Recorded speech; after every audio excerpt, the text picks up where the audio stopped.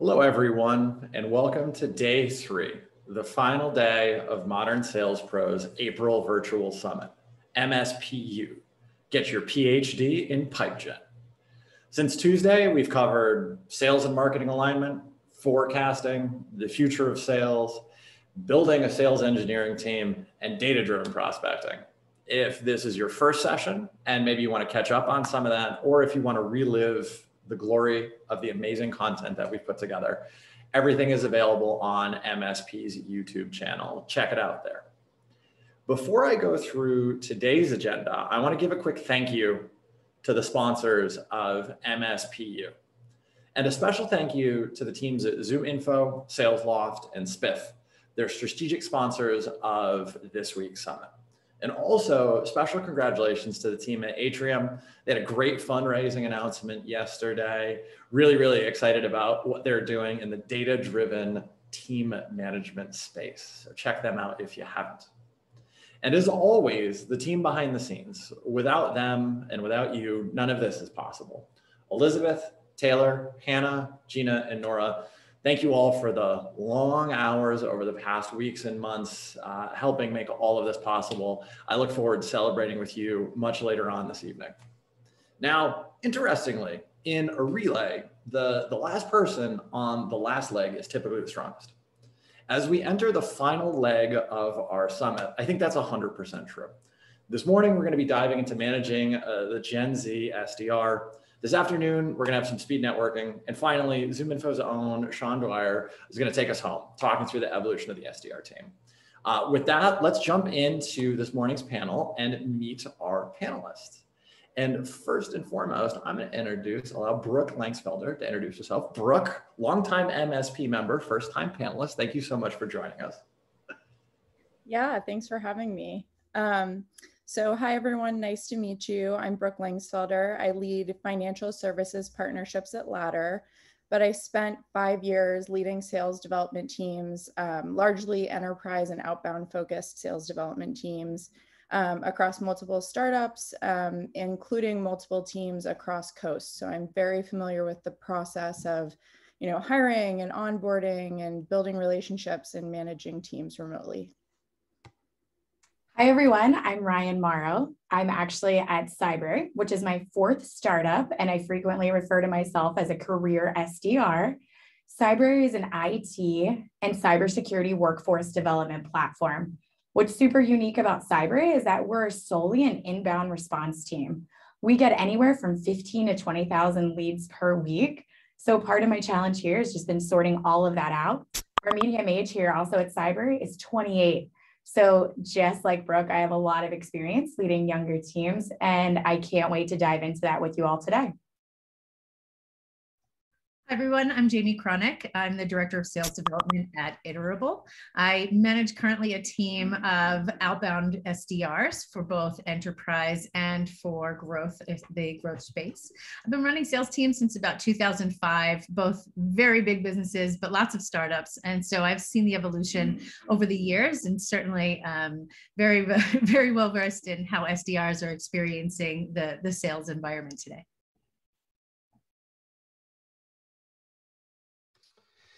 Hi, everyone. My name is Patrick Buckley. I run global sales development for Twilio.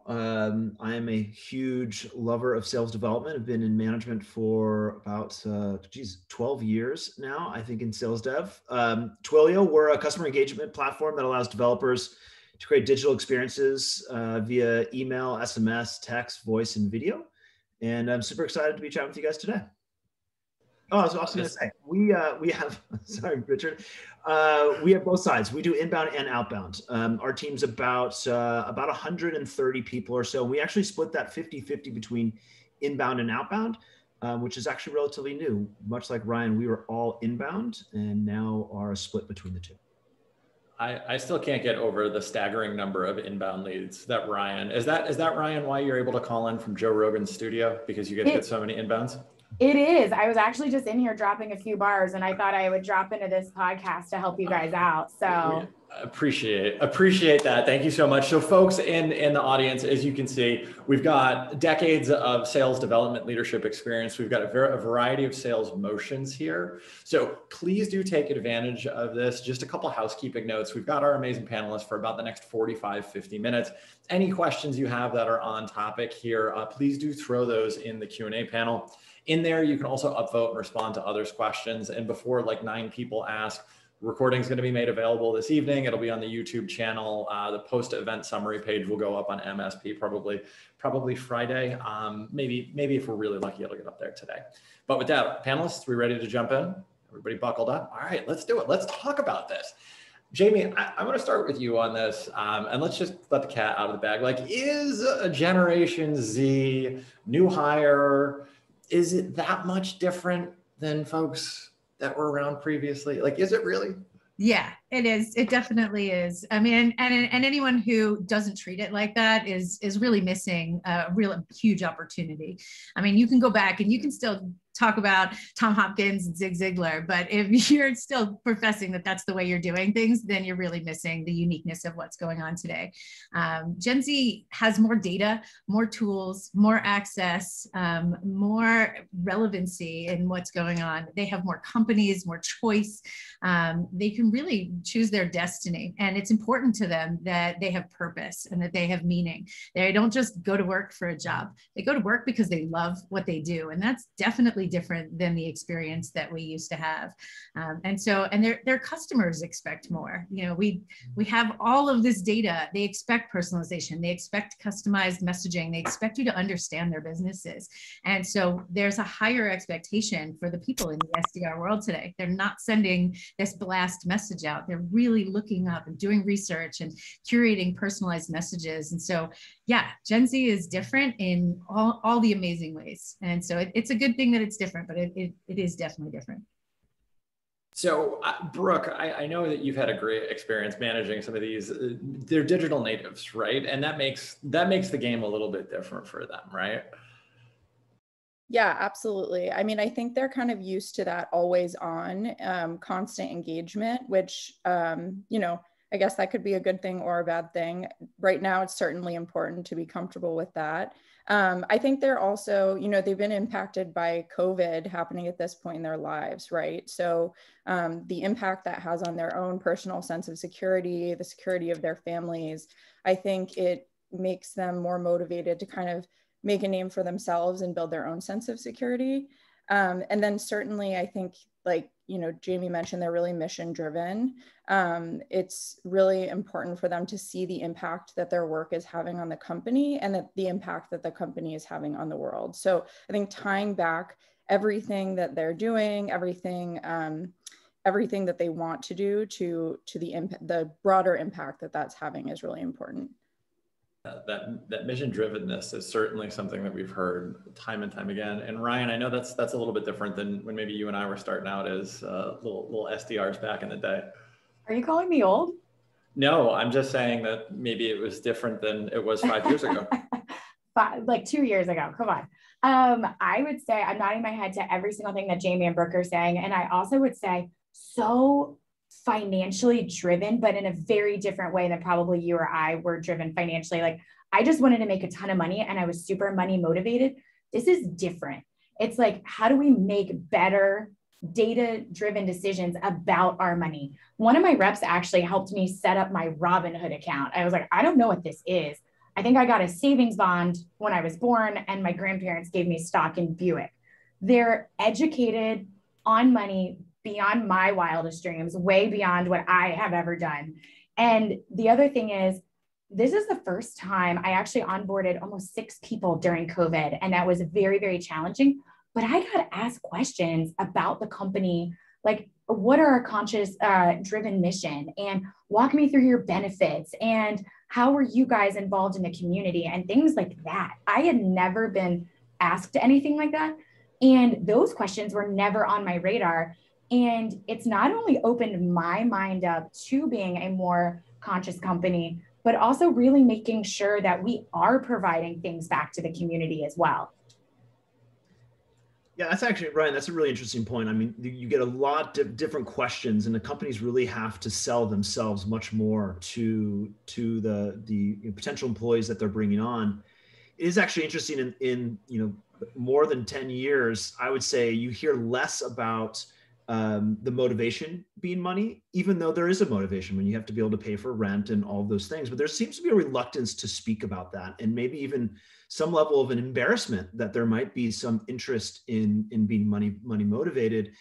And I always think that's a little bit interesting, because there's a big difference between being motivated by money and being consumed by money. And many times I find that what drives you, what motivates you, is probably one of the most important things to understand about your candidates that are coming through, so that you can be able to push them in the appropriate way.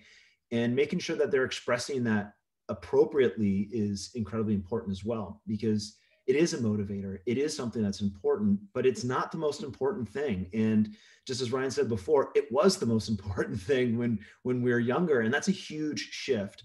It's really interesting to see that. I think it's an evolution of just the maturity in many ways of the reps that are now coming through. They just have much higher expectations, and it's not just singularly focused. You said that much better than I did. Much better. I want to double click into that a little bit. So, I mean, yesterday we had Kevin KD Dorsey on, and he was talking about how maybe in the future there's 3 comp plans that we have in sales: all commission, 50-50, 100% base. That's it. I kind of layer that in with some of the conversations that I've heard and had with Richard Harris, who's like, look, this new generation coming into the workforce dealt with the Great Recession. They came out of college during the rough times. Maybe they saw a parent lose a job. Maybe they've seen multiple parents lose jobs multiple times. So economic insecurity is very real. And his argument is that they're going to be more coin operated than any generation that we've ever seen. And I think there's more nuance to it, and we've started to hit around it. But Brooke, I'd love to get your perspective on that out of the gate, because you've kind of come and seen this, kind of on the cusp as well. Yeah, I mean, I think I definitely agree with what Patrick said. I think that there's some hesitancy to make it all about money. I think that usually a strong SDR is interested in that, but it's not their only focus.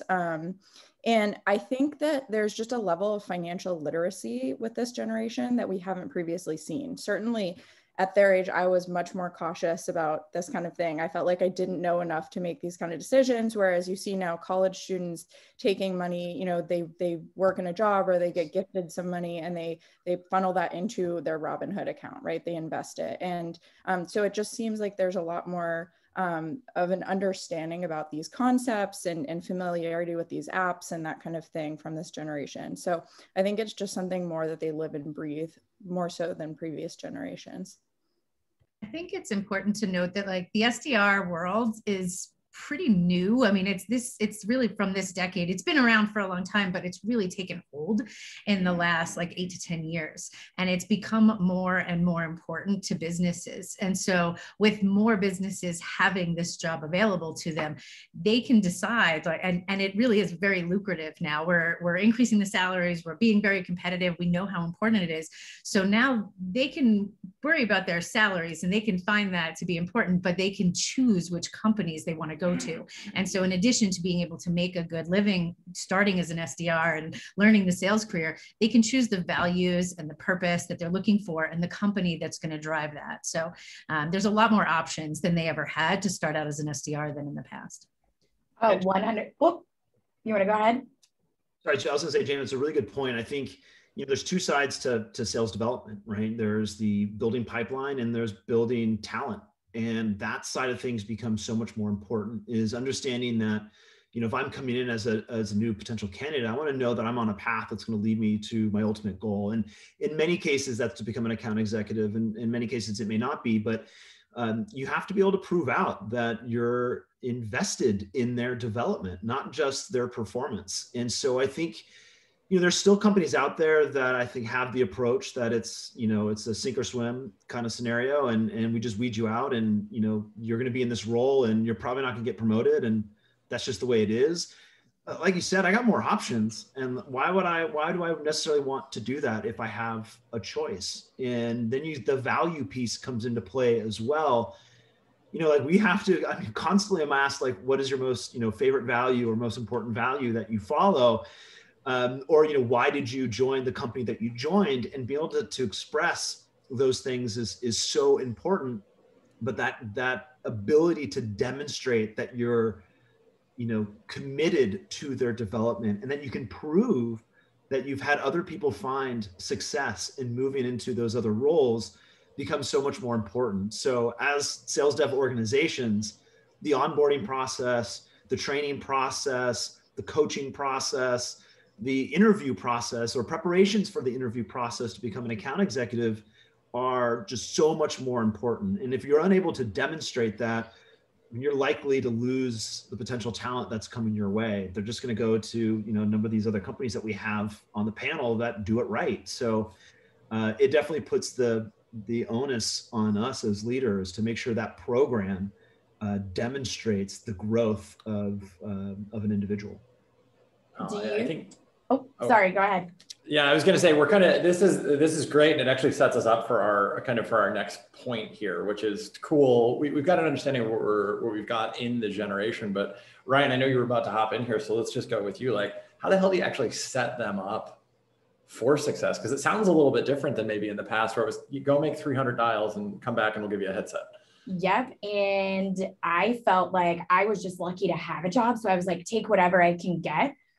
Now it's been a huge paradigm shift where it's really flipped on us. Like we're very much courting the individual contributor to come to our company. And like you said, go make 300 dials and figure it out. Kind of like, here's the deep end. You're going to learn how to swim. And if you don't, we're going to weed you out. Before I put any reps on the phone, they go through 80 hours of classroom training, essentially, because I want to make sure that they feel as though they're set up for success. And something I frequently tell them is that their onboarding and retaining them as an employee is paramount for me, because then I have to start all over again. It takes me, 6 to 9 weeks to actually source for someone, then train them up for a few weeks, then ramp them. And it's like, no, I have you here. I want to continue to invest in you. And I think when they feel as though that's a two-way street, that they're being invested in, and I think it really empowers them to invest in the company.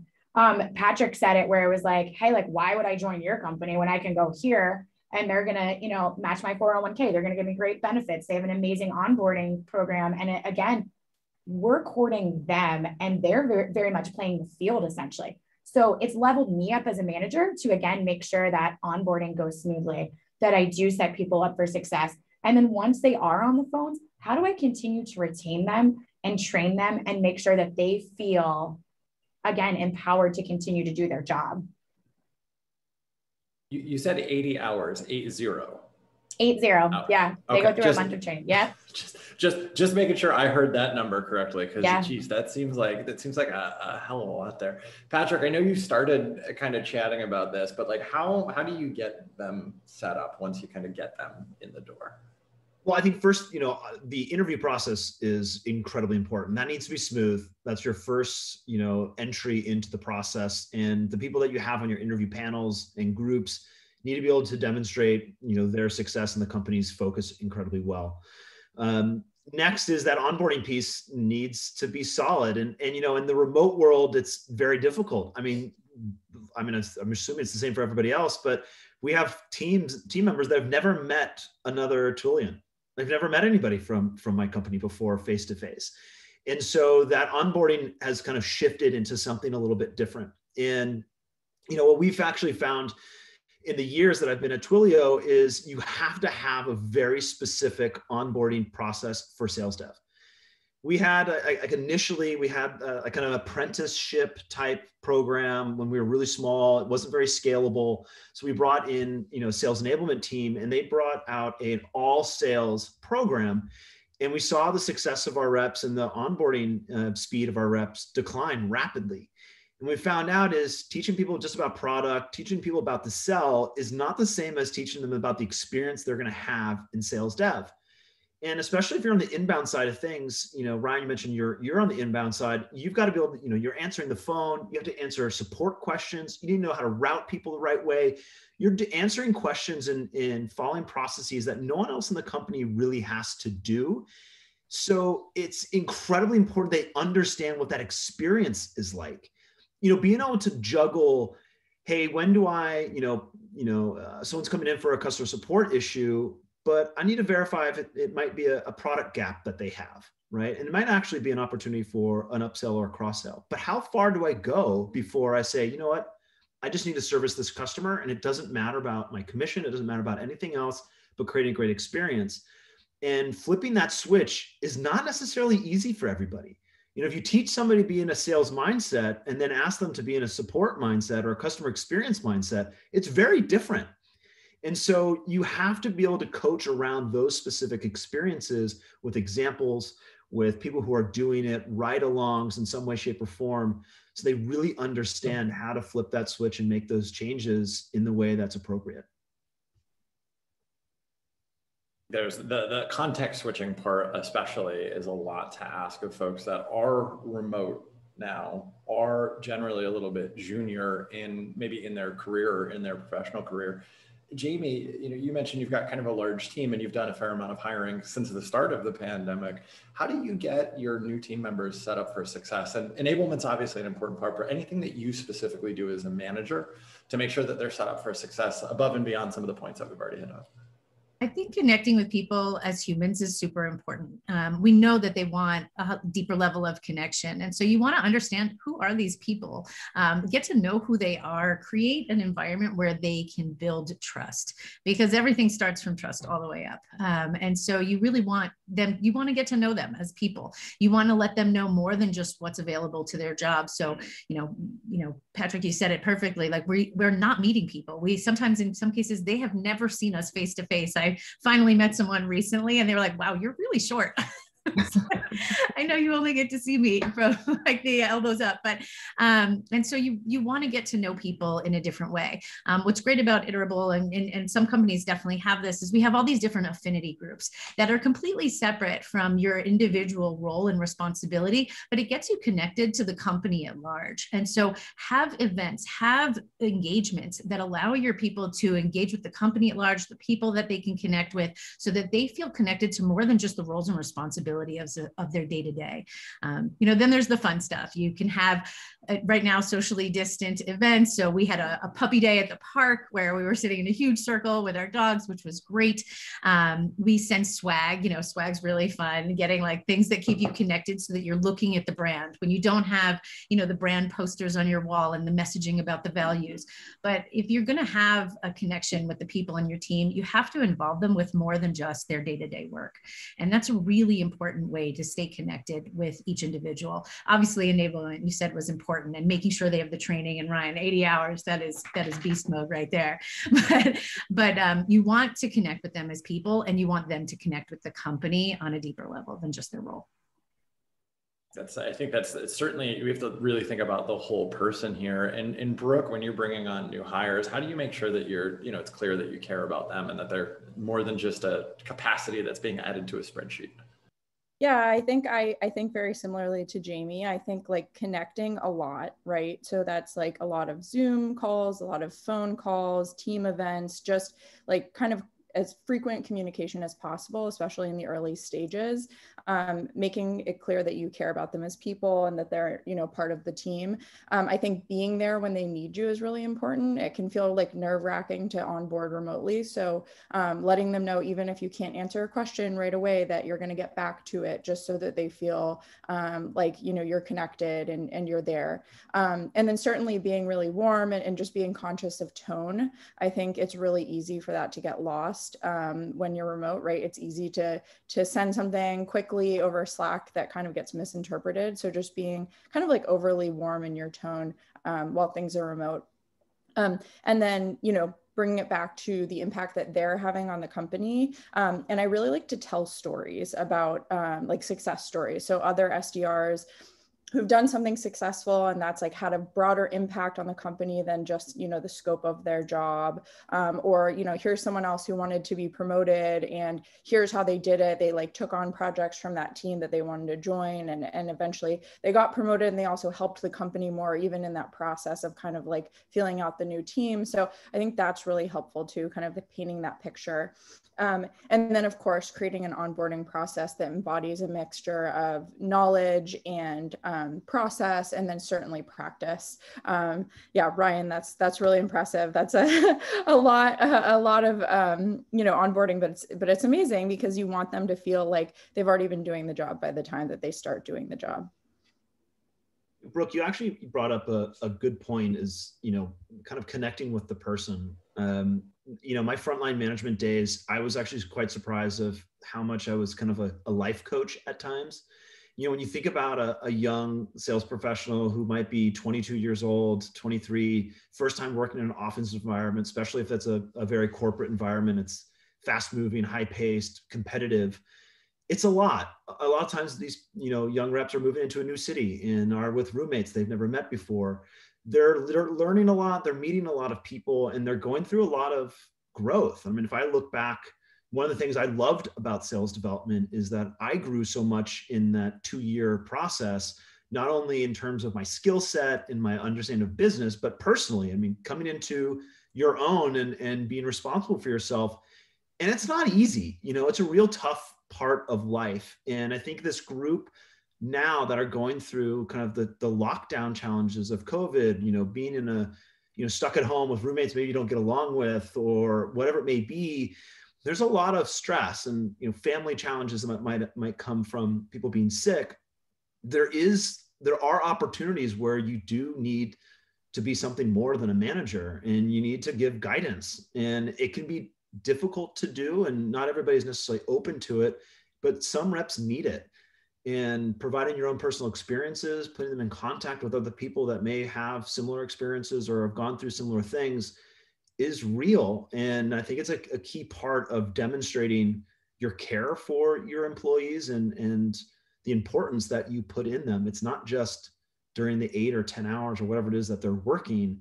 It's in their life, because otherwise they bring it to the office one way or another. And you want them to be healthy, but you want the team to be healthy too.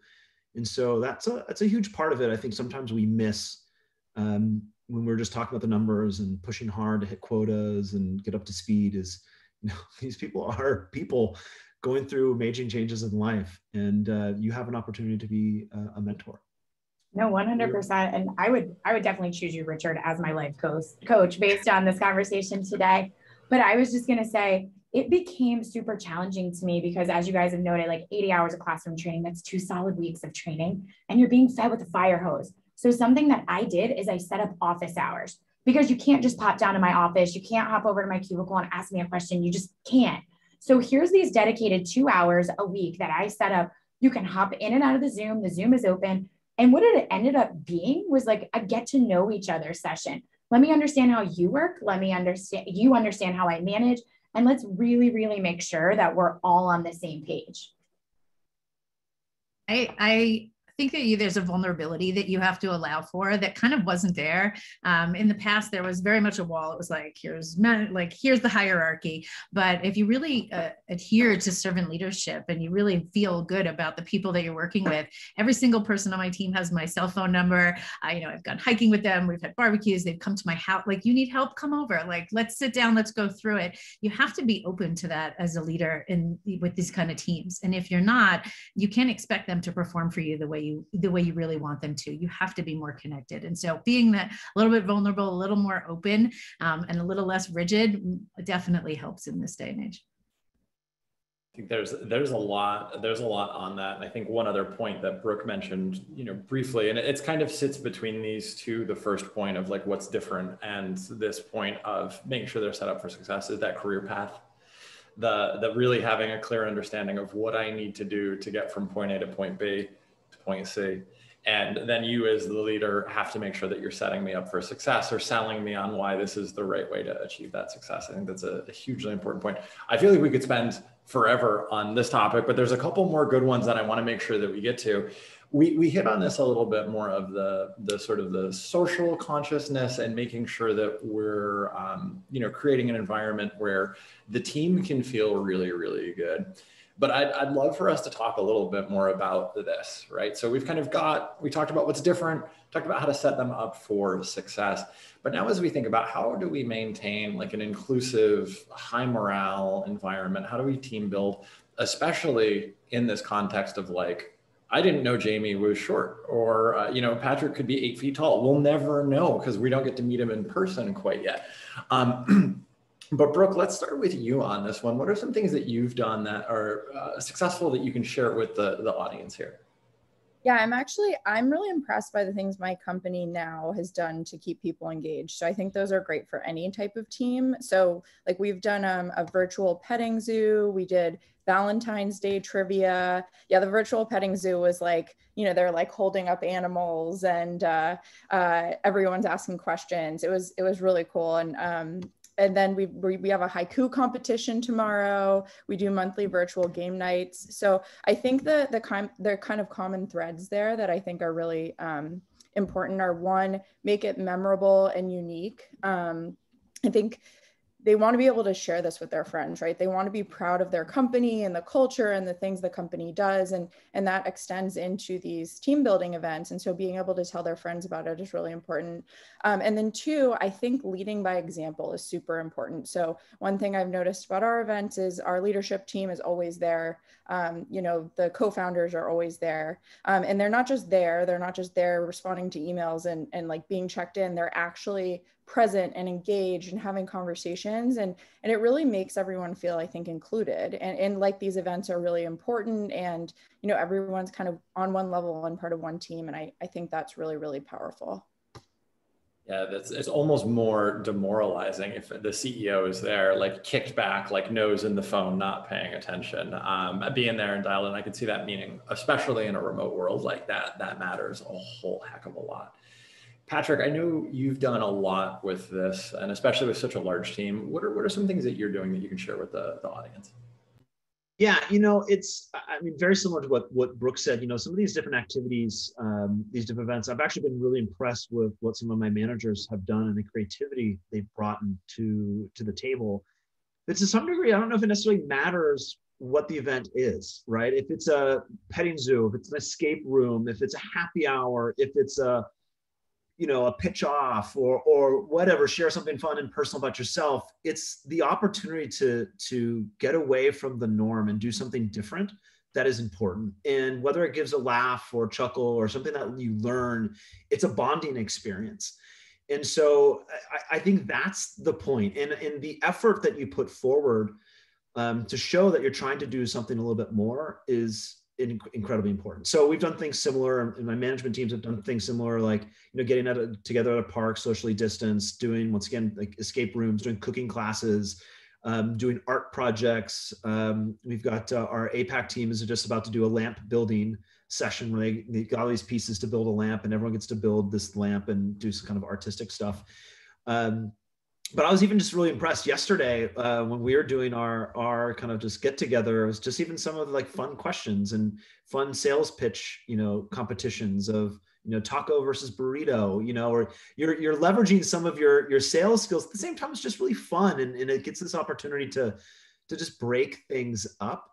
So that's been really important. The last thing we've done, I think that's been helpful, is we just really push time off too. Is just getting the sense to get away from the desk, and the companies that are starting to kind of mandate that a little bit more. But interesting thing is the reps don't necessarily want to do it. And so we've had to be crafty in how we appeal to the reps. They're afraid of being behind quotas and examples. So we've made adjustments to quota, shifting quota, playing around with different things so the reps have this chance to recharge.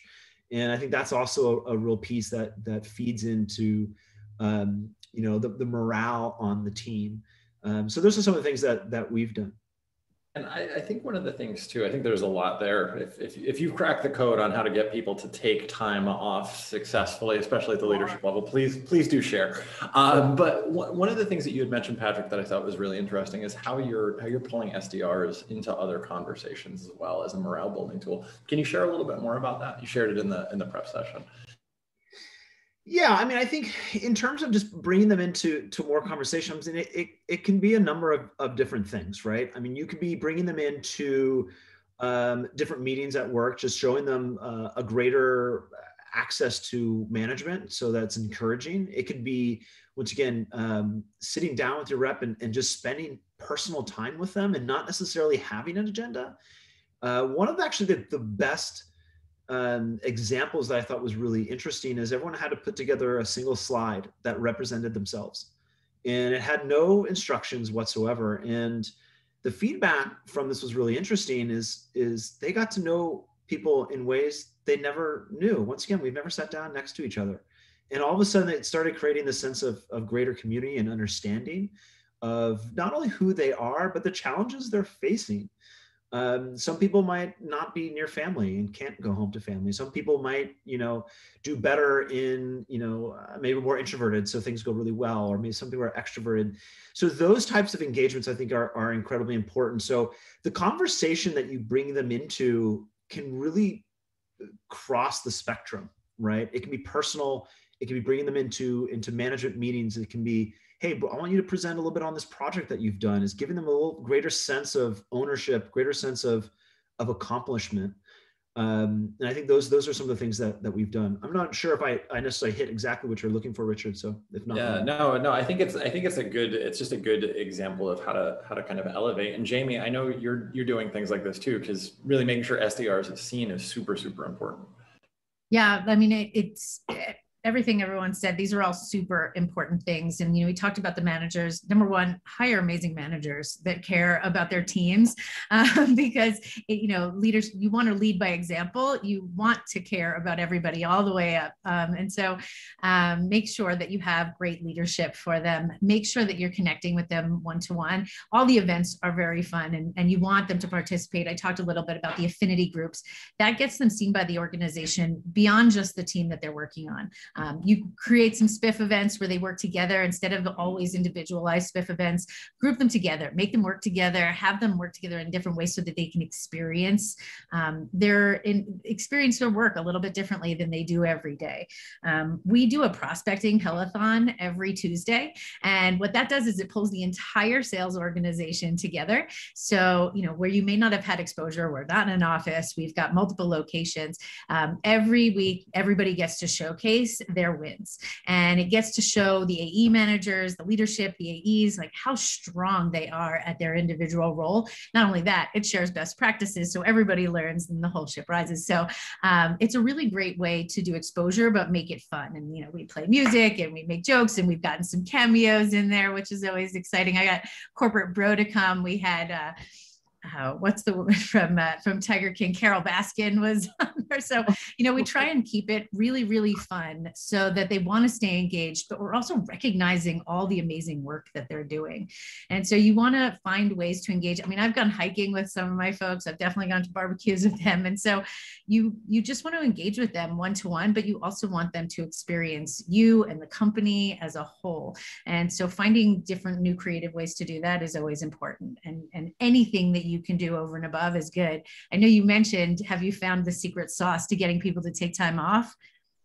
I could not be more grateful that my company has given us first Friday of every single month off since early last year. It has been a game changer. And not only did we do that, but when we first started it, we started a balance channel where people would post pictures of them not doing work. And we actually donated to charity based on how many pictures were in there and things like that. So we were saying, go do anything other than work right now. Please log off. Please don't be online all the time. Zoom fatigue is a real thing. And so that worked really well. I will say first Friday off is gold. So, that's well, and you get out of the business of, if I take a day off and Patrick doesn't, I'm behind, right? I lost a day on Patrick and I want to win because I'm competitive. I think that's a really clever idea. Yeah, that's the important piece, is that feeling of being behind. And similar to Jaime, we across the board, the company kind of quote unquote mandates time off, and the leadership team has had to be the one that got coached the most, because the concept is you can't send any emails, right? There can't be this sense that I'm going to be missing something. And I think that's especially important for leaders who obviously have a high amount of email and things that they have to go through. And so even our chief revenue officer has even said, okay, I got to get better at this, and has done so. And it really helps, get rid of that sense of like, well, there's other people who are still working, and so I need to compete. Like you gotta get away. Otherwise it doesn't work, right? The whole point is to unplug, and we're all hamsters at this point in time, stuck in a room, stuck in a house, or whatever it is. So you got to change your environment. One of our, we have 4 values, but one of them is growth mindsets. We want you to constantly be growing, but one of them is balance. And in our our reviews, our biannual reviews, we make sure that we talk about the values. Are you living the values? Do you have balance? And if you don't, how can we give you more balance? Because you said it before, Patrick, if you are healthy and happy and feeling good, you're going to bring that same energy to work.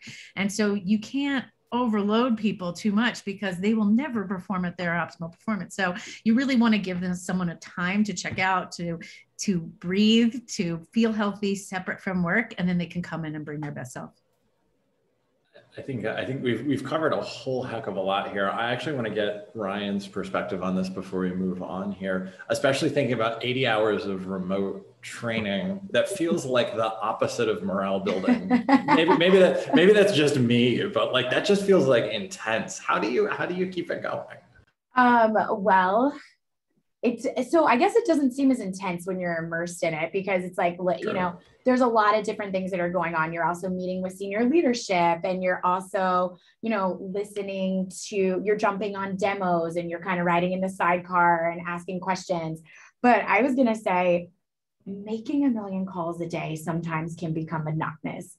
And it became even more monotonous during COVID, when you changed into your daytime pajamas and then you changed into your nighttime pajamas. So every day I tried to institute something fun, like most creative standing desk. Let's pick a twin day. Let's all put on a suit and tie today, just to kind of change things up.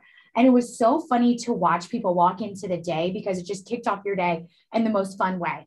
And the energy and the excitement was completely contagious, that it spilled over into the entire team, into the entire company. So then we started having challenges, recreating artwork out of trash, dress up like your favorite Tiger King character, and make sure that you were bringing just a different level of positivity and fun. Like, hey, we're not all together, and I can't walk by your desk and give you a high five, but across channels, I can comment on Richard, who isn't necessarily on my team. He's dressed up and he looks hilarious as Joe Exotica, or whatever maybe it was. But it really forced us to branch out, not just from our team, but across the company. And we also put the onus on the individual contributor for coming up with these contests. So it wasn't like HR pulling out their hair constantly trying to get people engaged. We listened to what you had to say, and we instituted it immediately. That I did leave my golden platinum wig off for this session, so I apologize for it. But we've started to hit on this topic a little bit here. We're talking about managing. How do we keep morale high? I actually want to expand this topic a little bit. We've spent a lot of time talking about how we make sure our teams are set up for success. I want to flip this. How the hell are you all staying sane enough to be that rock, that life coach, that counselor, that bad idea talker off the ledger, all of those things for your teams? And Jaime, let's start with you on this one. Like, how are you staying as sane as possible so you can be the best you can for your teams? I'm not, like, the truth is to be vulnerable. Like, there are days where I am losing my mind, and that's okay. Like, it's okay to not be okay every day and not hold it together all the time. And of course you want to be the rock for your team, but if you're presenting this air of like, I'm just fine, everything's great, they're going to feel like that's who they have to present. And I'm an emotional leader. I'm okay with that. I'm okay with not being okay sometimes. And they're going to see that. And that's why I said having that level of vulnerability where you're okay saying, hey, this is where I'm at. how are you? Like, make sure you keep your one-on-ones, never check out on those one-on-ones. Like, make sure you're connecting with people because that's so important. But like, make sure it's okay to take a breath, to not be okay, not be 100% all the time, but to really give yourself time to recharge.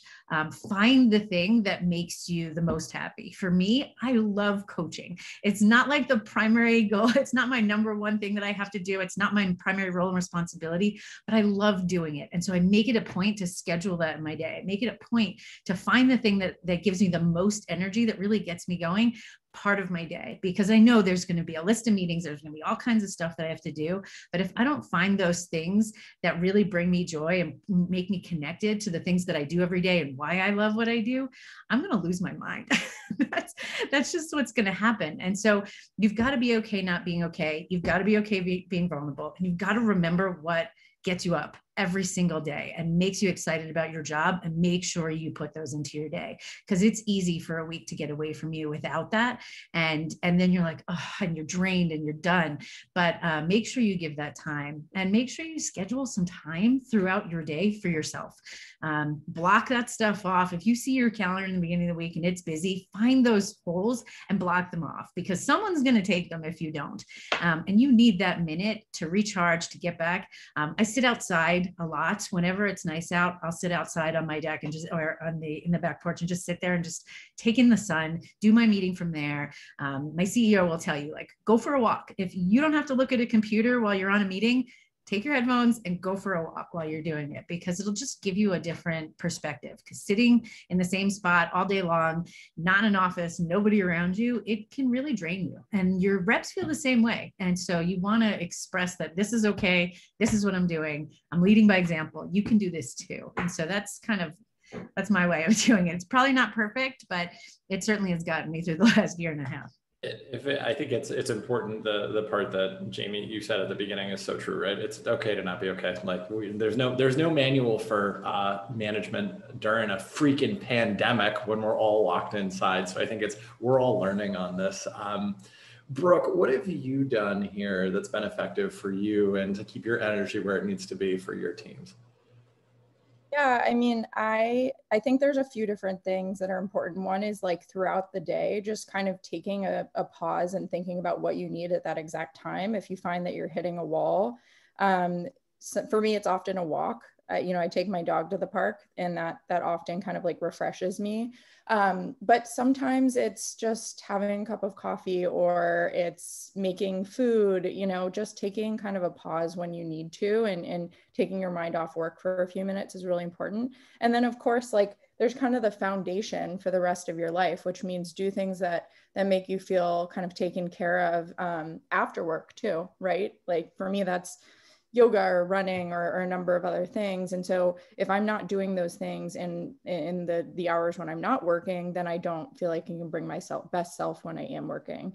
So I would say it's a during work, but it's also an after work thing. And I think during a pandemic, for sure, to me, the most important thing is getting outside. I think getting outside just feels like this huge sigh of relief, and it feels like a real treat to get outside. And so no matter what that is, even if it is, going for a run or something, it just feels like, wow, I'm so lucky to be doing this right now. And I think that's doubly true for folks that maybe their kitchen is their office, is their kitchen, is their living room situation. Get out, get exercise. That never, ever hurts. Ryann, anything else that you're doing or that you've done with your team that you found really, really helpful that you want to share? So I would say back to what Jaime said, it was like, how are you guys okay during the pandemic? And she was like, short answer, we're not. And I think that proved to be very true for me. Going into it, I had an extremely romanticized idea of what it was going to be like. Like, I get to be here with my husband and my 2 children, and this is going to be fantastic. And then I was like, literally 30 minutes later, I was like, what? Who thought this was going to be okay?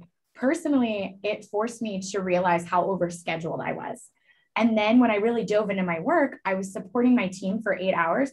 After I would put my kids to bed, I would hop back on and do my actual work at night. And then I was like, not only am I overscheduled in my personal life, I'm overscheduled at work. it forced me to take a giant step back and realize like, hey, we have 8 hours to get through this. You're going to do your best at supporting your team. You're going to do your best at getting through your work, and you're going to take a break at night, because if you don't, you're going to get so burnt out and resentful towards not only your team, but your company.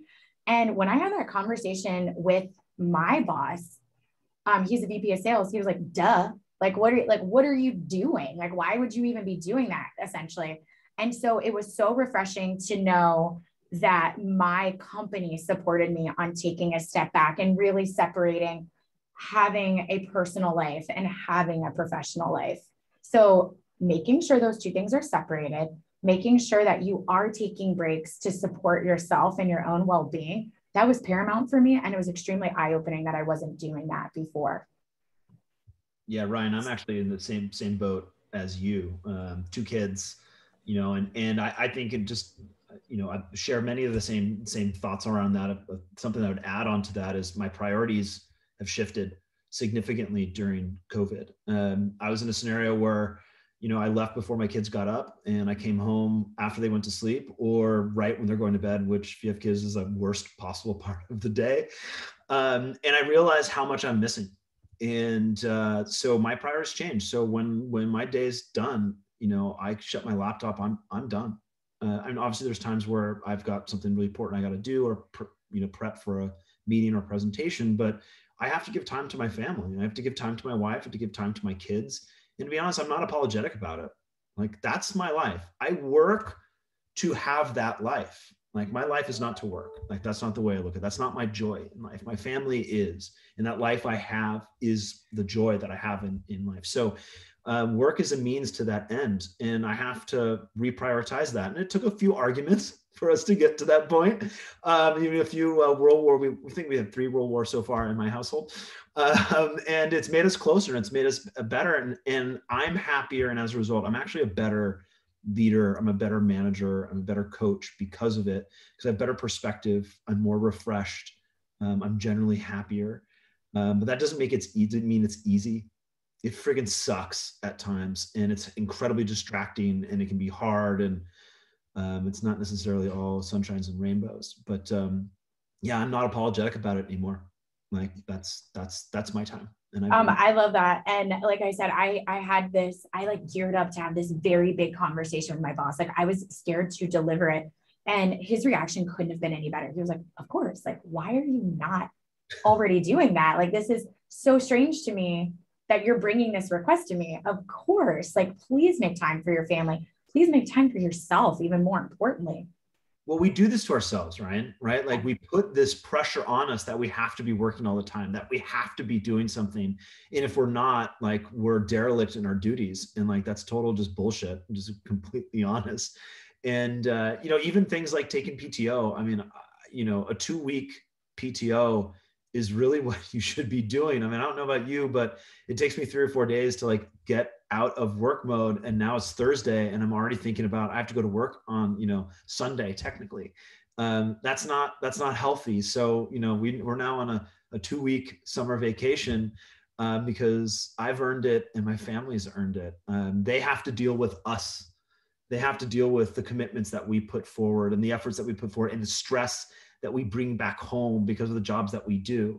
And that might be friends, that might be family, it might be kids. It could be very different depending on who you are, but you earn those things. And if you don't take care of it, if you give, the company will take. It is a machine. As much as they care for you, the company is a machine, and it will just gobble up those hours as much as it can. So I almost didn't take time off. And someone said to me, we will all be here when you get back. Everything that you see here will be here when you get back. Like, go. You're right. We always are hesitant to like take time off or do anything because you've got all these meetings and you got to reschedule them, but like, it will be fine. Everybody trust that everything that you've set up and everything that you've done, it will all be there when you get back, and you will pick up right where you left off, but you'll come back stronger and more refreshed and do even better work than you did before. We have a PTO ninja on our Slack, and it says like, hey, you haven't taken any time off. Like, what are you doing? And it sends us a report for our managers. Like, this is how much time they've taken off. And we say to them like, hey, you haven't taken any time. Like, what can you take off your calendar this week, or when can you take some time off, because everybody needs it and we'll be okay. And so encourage that. It's good for your mental health and it's great for productivity. That did not happen 10 years ago. It didn't happen 5 years ago, and it didn't happen a year ago. So that's a positive change from COVID that I'll go with it. Yeah. And we have unlimited PTO. So typically that's like a blessing and a curse. Like people just don't take it, or they take way too much. And what I've seen is most people just don't take it when you have unlimited. So you've got to kind of encourage people and be like, it's okay, go, you can go. It's all right. I was going to say, Jaime, you kind of nailed it with, it makes you a better employee essentially when you take time off, because if you're sitting in seat, you're doing it every single day, it's such a grind, you're going to get diminishing returns out of me. I'm just here, I'm trying to get through to the weekend. But if I take a couple of days off, I come back refreshed, better attitude, excited. So you nailed it. Your reports feed off of that as well. If exactly. You're time off, if you're responding on weekends, if you're responding while you're on PTO, they're going to expect that's what you expect from them. Exactly. So, it's a bad game of follow the leader where we're all on Slack on our phones. And it's like, I just want to enjoy this sour beer at a beer garden right now. And I don't want to be on Slack. I don't know about the sour beer, but beer sounds good. I know. It was a millennial. It was from the millennials. Or the Gen Z. I don't like sour beer. Sour beer. I thought it was all about seltzer. The non-alcoholic seltzers and the California sober. Those are all terms that I've learned since this. By the way, I appreciate the vulnerability and transparency there on our last point. And I hate to do this, but we're at time just about here. What I'd love to get is just one key takeaway from each of you to give our audience. We covered a whole heck of a lot of ground here, and I'll give you all a second to think about that. And then Patrick, when you're ready, we're gonna get started with you. So whenever you're ready, Patrick, share one key takeaway. Try to keep it about tweet length for our audience here today. My one big takeaway, I think, the needs of me as a manager, or expectations of me as a manager or a leader change, and they're different from when I started, and I have to be different, and I don't always do it very well. And so I'm constantly trying to better myself, to be a better leader, to evolve with the times that are here. So I'm constantly trying to improve myself. Richard, and the theme of evolution, or excuse me, Patrick, and the theme of evolution, I feel like when I started out as an SDR, it was numbers. If you didn't hit goal, that was it. And I started managing to a different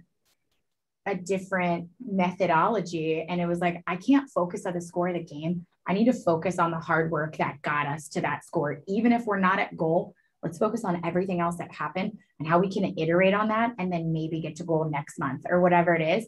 But I had to remove myself from just solely focusing on, is it a win or is it a loss? I think for me, I echo Patrick a little bit, like embrace, respect, like take in, learn from all the unique differences that happen each time a generation changes, and each time we experience something new, like a pandemic, which hopefully will never happen again, but we've all learned so much from it. So you really have to embrace the differences and the changes so that you can grow and learn and evolve. I certainly don't want to become irrelevant, and I know that nobody else does. And so you've got to pay attention, and you've got to really just take in everything that you've got, because that uniqueness and that change is what's going to help your business and help you evolve as individuals and as a company. Yeah, and I would I kind of piggybacking off of what Ryan said. I'm super process driven, so I always kind of like focused on that early on in leading teams. And what I found over time is that it's so much more important to connect authentically and show them how they're integral to the company's success than focusing on the numbers, right? That comes second. And so I think that's more true than ever during a pandemic. It's really important to like truly connect, have unscheduled phone calls just to catch up and see how people are doing and make them feel really supported. I really, really appreciate you all. I feel like there's another conversation for us to have just around like, how the hell are you staying sane? And we didn't even get to talk about well, how are we going to change and manage differently now that we're moving almost back to work or transitioning back into that? Maybe we'll just, do a sequel to this. But Patrick, Ryan, Jaime, Brooke, I really, really appreciate you taking some time today to join us, to bring us home with the last panel discussion we have as part of MSP University, brought to you by all of these amazing sponsors. Patrick, Ryan, Jaime, Brooke, you're incredibly busy. Thank you so much for taking an hour out of your day to share these great insights with us. On behalf of the team behind the scenes, everyone who attended live and those watching in the future on YouTube, thank you so, so much for everything, and stay safe, and we'll talk to you soon. Take care, everyone. Thanks again.